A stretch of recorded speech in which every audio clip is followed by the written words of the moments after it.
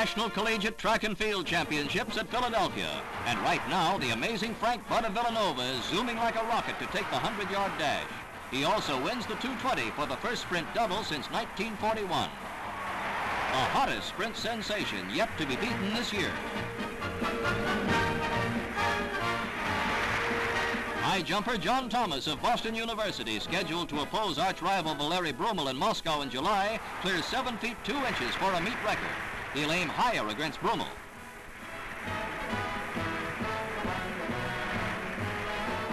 In the mile race, the spotlight is on Dyrol Burleson of Oregon, out in front and there to stay. He's America's fastest miler with a 3:57.6 clocking. Today, his time is 4 minutes 5 seconds, fastest ever posted in the East.